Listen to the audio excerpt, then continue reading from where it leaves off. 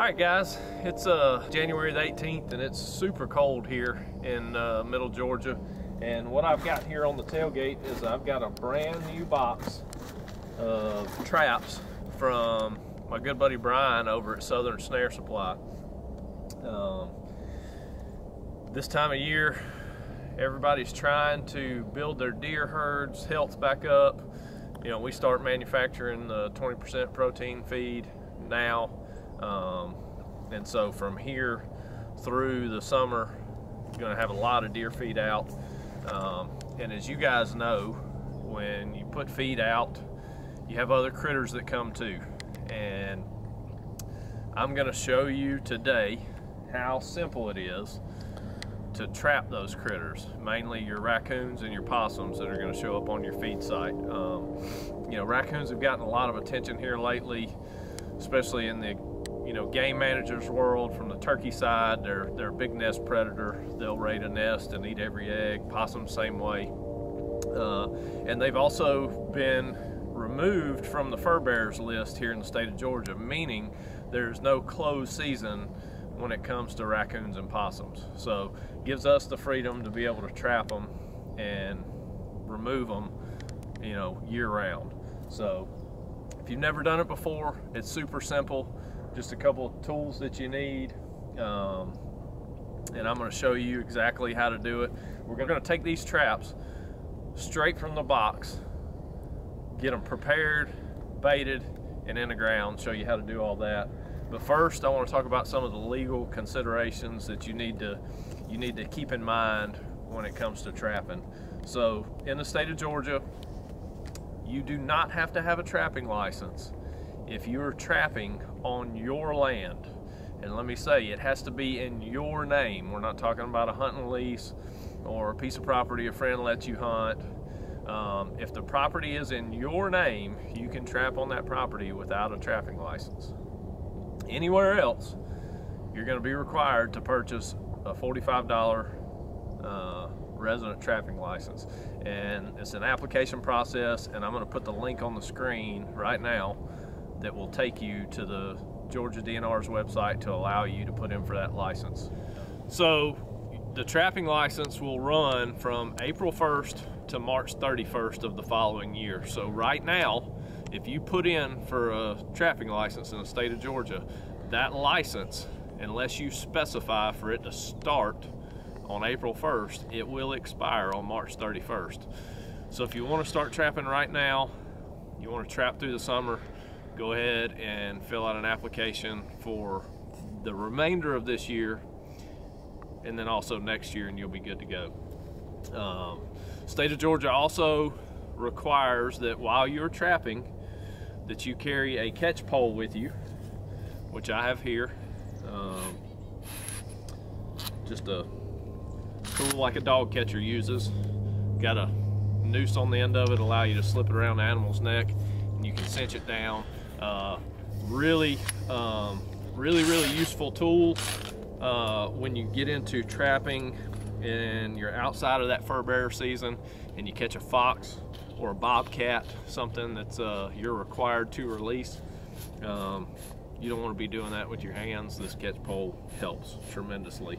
The state of Georgia also says that you have to carry a .22 long rifle, and when they say long rifle, that means the caliber. So you could have a .22 pistol or a rifle. This is my trapping rifle. It was my granddaddy's gun. It's an old Remington Speedmaster, and you just can't beat this thing up or tear it up enough. It's iron sights. I could shoot a gray squirrel out of the top of a tree with it right now. But so license, catch pole, .22 rifle, and then you have to have your traps tagged. You have several different options there. You can engrave your number when you send in that application.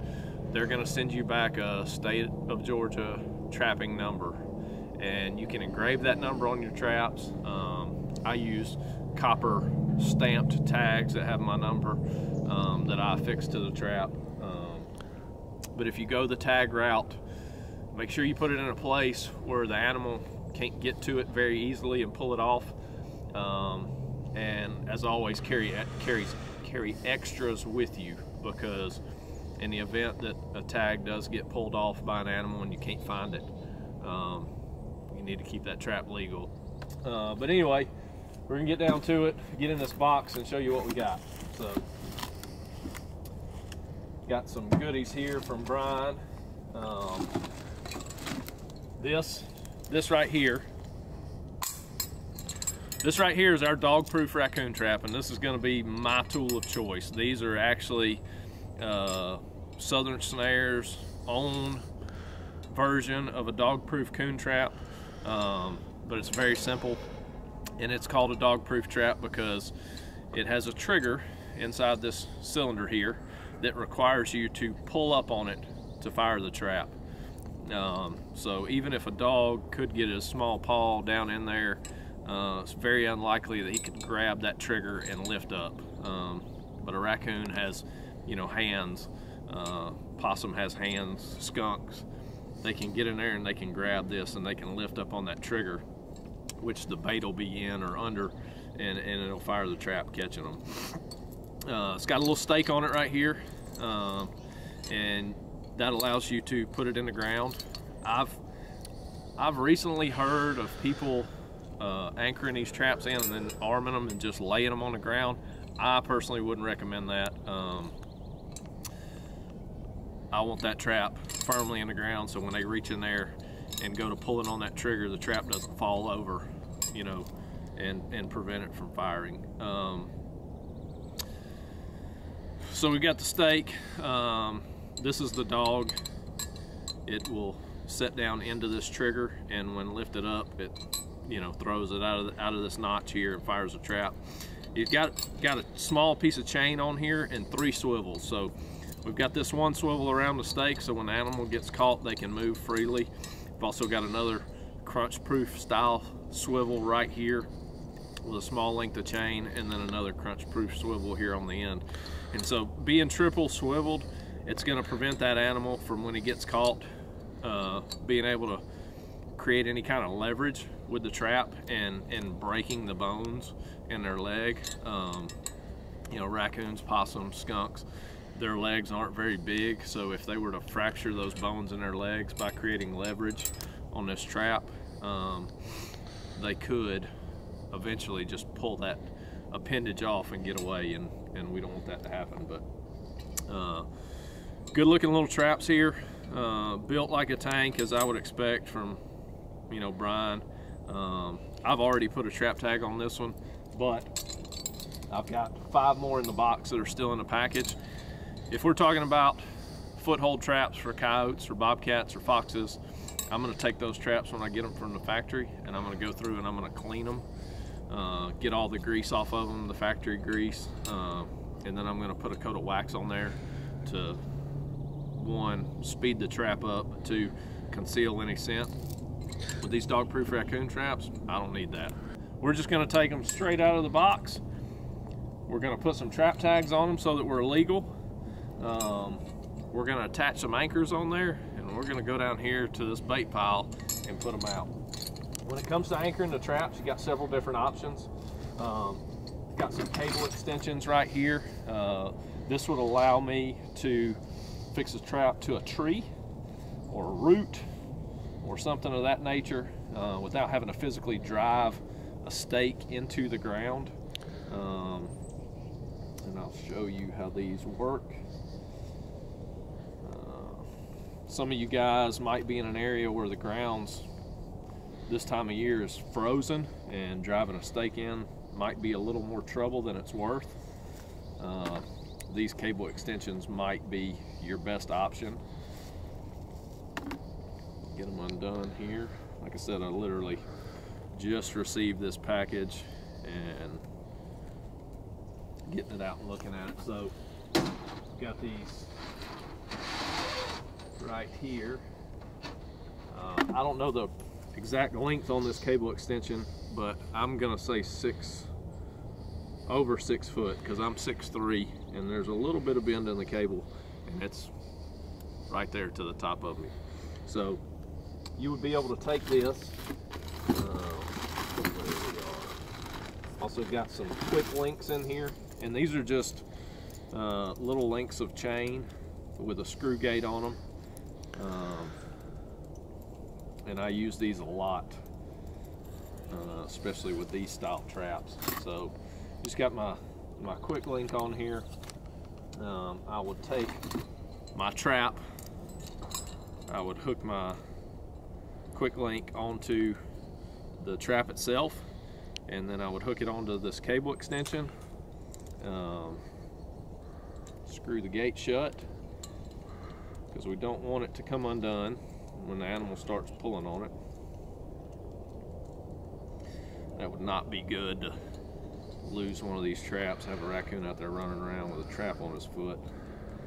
It's the last thing we want. So I'm going to take this screw gate and screw it shut, and just for good measure, I like to take a pair of pliers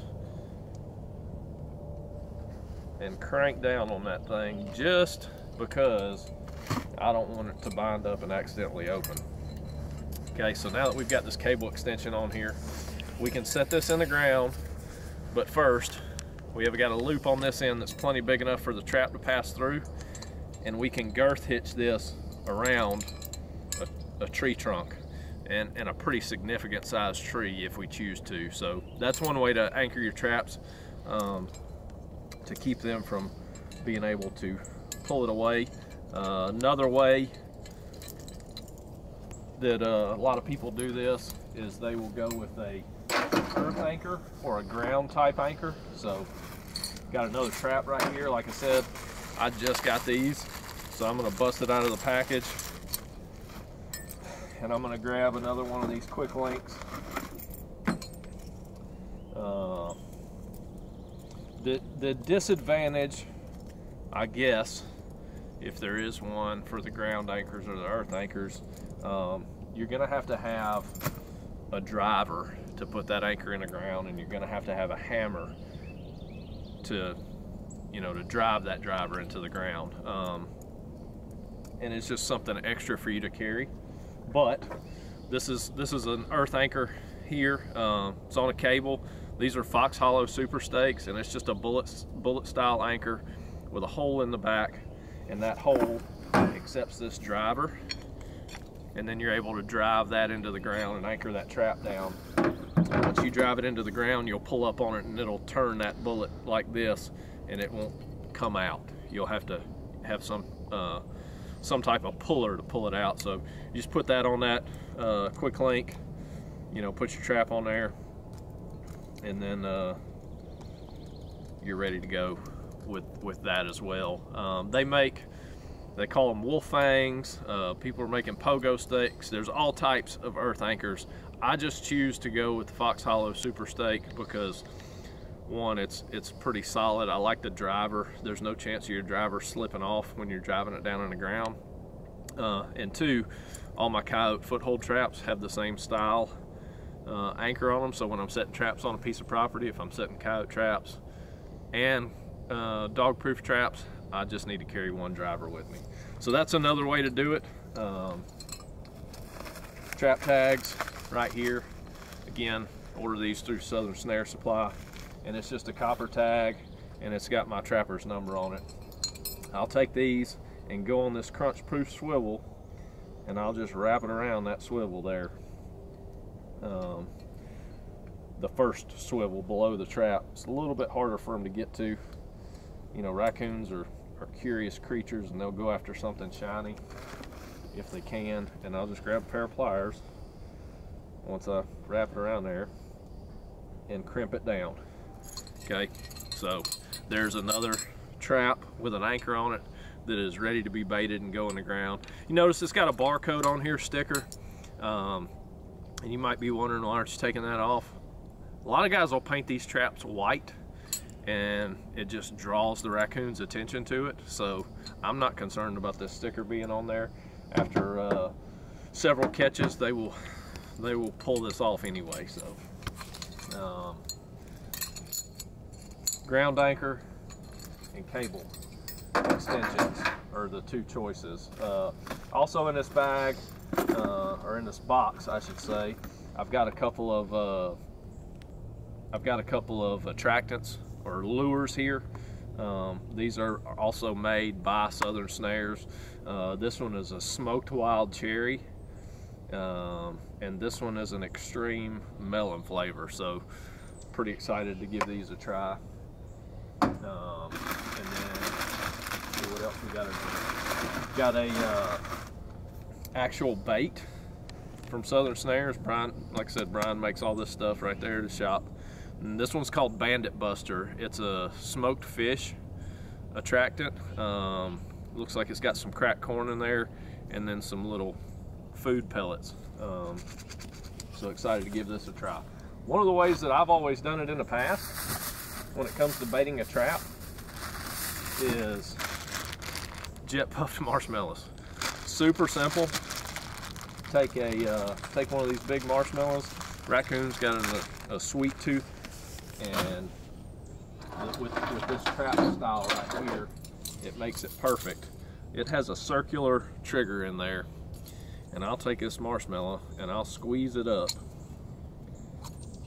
and I will shove it inside that circular trigger in this trap. So when that raccoon reaches in there to grab that marshmallow, he's gonna pull up on this trigger, because that marshmallow is going to swell up inside that trigger and make it hard to pull out. So just like that.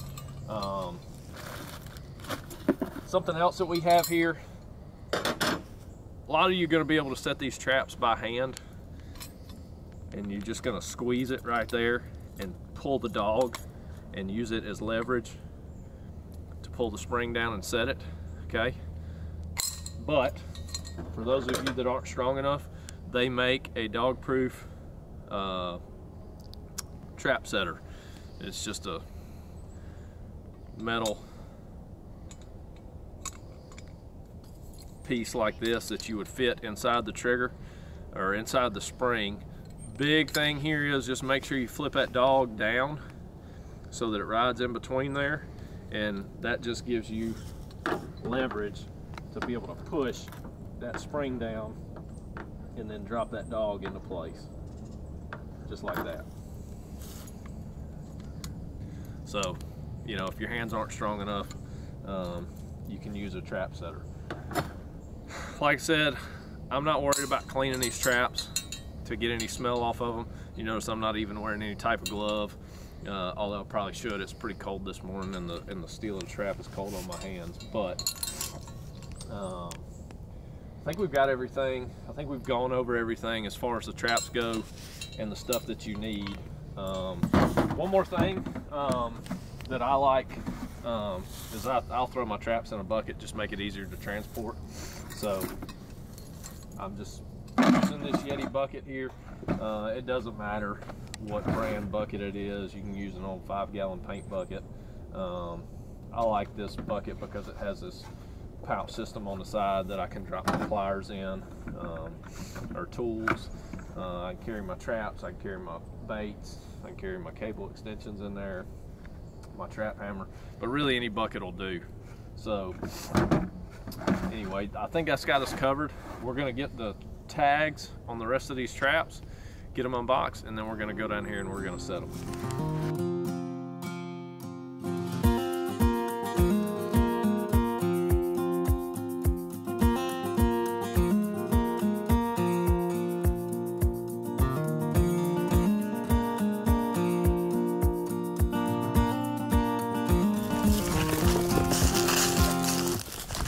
So you can see we got this spot right here on this ridge and these hardwoods where we've been feeding the deer. And deer season's over for us, but we want to keep them in here because we've got a couple of bucks that kind of like to get their sheds. But right down here at the bottom is a creek, and that's where all those raccoons are coming up out of. They're traveling up and down it. It'd be very easy to go down there and set traps on a creek, but the creek is just off our property. So I'm gonna set them right here and show you how easy it is to catch those bait stealers. So we've got the trap with a cable extension on it, and literally that's right over here. So base of this tree.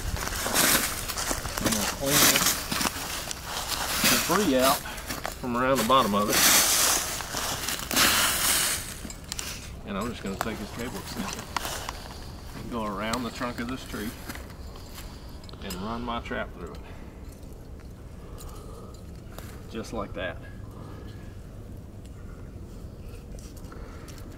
And you can see that's a fairly large diameter tree right there. I would caution against going around something super small because those raccoons can get to chewing on it and you don't want them to chew the sapling down and run off with your trap. But got it just like that. I'm gonna sit here and arm this trap.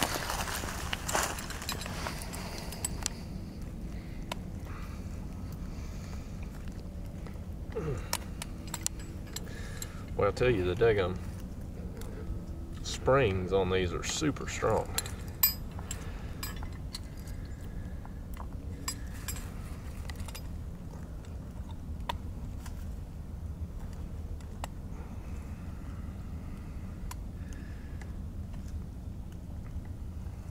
There we go. Just like that. And I'm going to take that stake and I'm going to punch that trap down in the ground. And I'm going to grab some of this bandit buster. That smoky fish, and I'm just going to dump a little bit of it down there in the bottom of that trap. Some of it spilled on the ground. I'm fine with that. And then, as they say, for the cherry on top,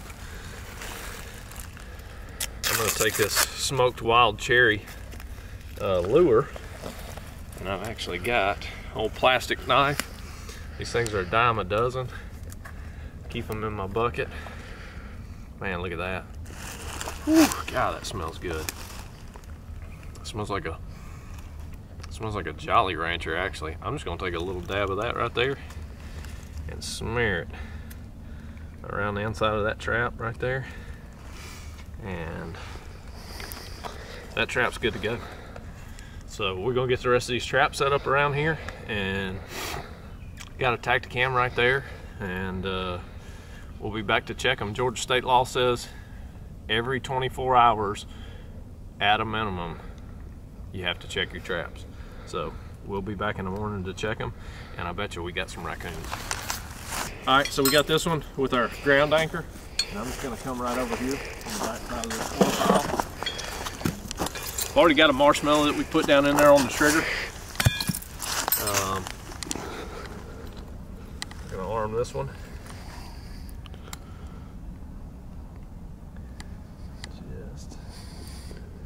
Just like so. I'm gonna take it and I'm gonna punch that thing down in the ground right there. And then I'm going to take my trap stake driver, set it in, and pound it in.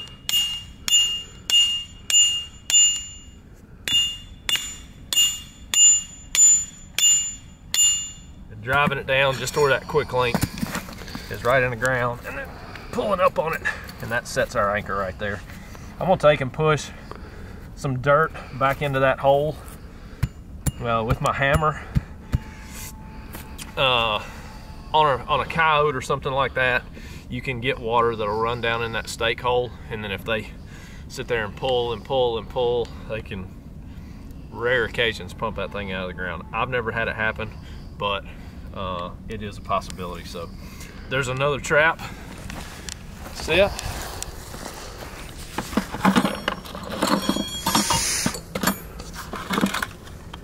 Grab a cable extension right here. I got another way, just another option. If you don't want to use a quick link, you can actually take a cable extension and just loop it right through that bottom crunch proof swivel there. So I'm just going to come over here. Use this tree right here, as a matter of fact. Go around it and girth hitch it through there. I'm going to slide it down around this thicker part of the trunk there and cinch it down good and tight. And I'm going to pull this trap over here where I can get it by this corn pile.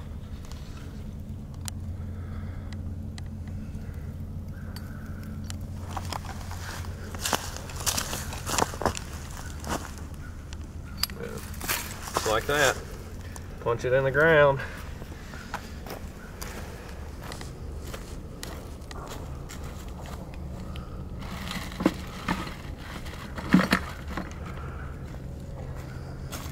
Take some of our bandit buster.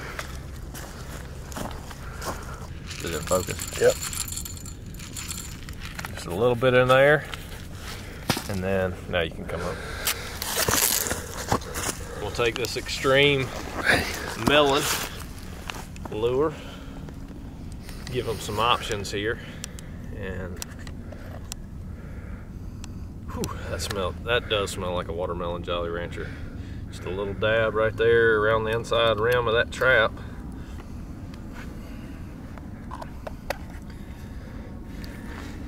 And keep moving.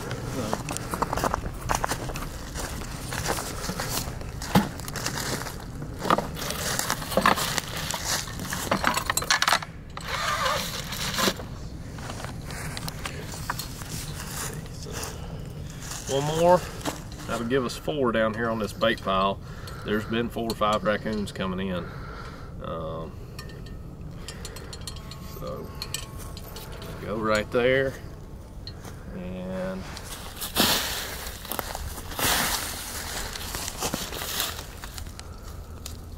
go hitch the tree, slide it down to the bottom, pull it tight.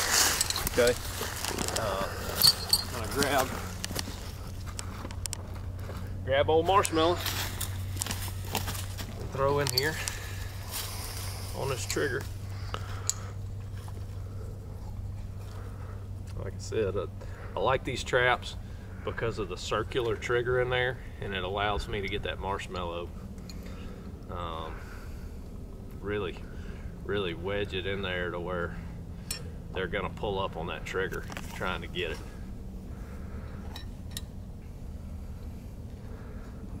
Just use my finger and poke it down in there good. There we go.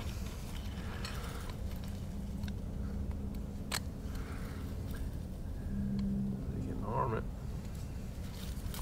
And I'm gonna pull it out here and get it a little closer to the bait pile with some of these sticks. I don't want anything that they can get caught up in around it. Punch that thing in the ground. There's a root there. There we go. Just like that. And I'll tell you what. Oh. Quick links filling the marshmallow. Take a freebie marshmallow and just shove right there in the top. Just like that. Tear some of this little privet hedge down. Alright.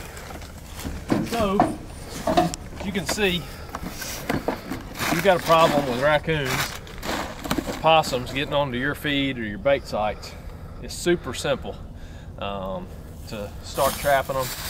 And one, you're cutting down on your non-target consumption of your feed, so it's saving you money there. 2, you're helping out your turkey population by eliminating nest predators.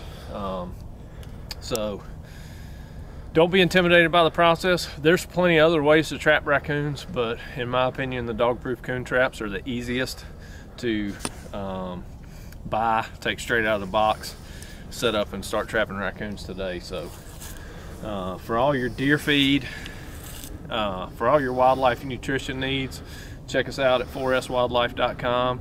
And like I said, Southern Snare Supply, located in Southeast Georgia, full trap supply house. They got everything you need. Check him out too. Thanks for watching.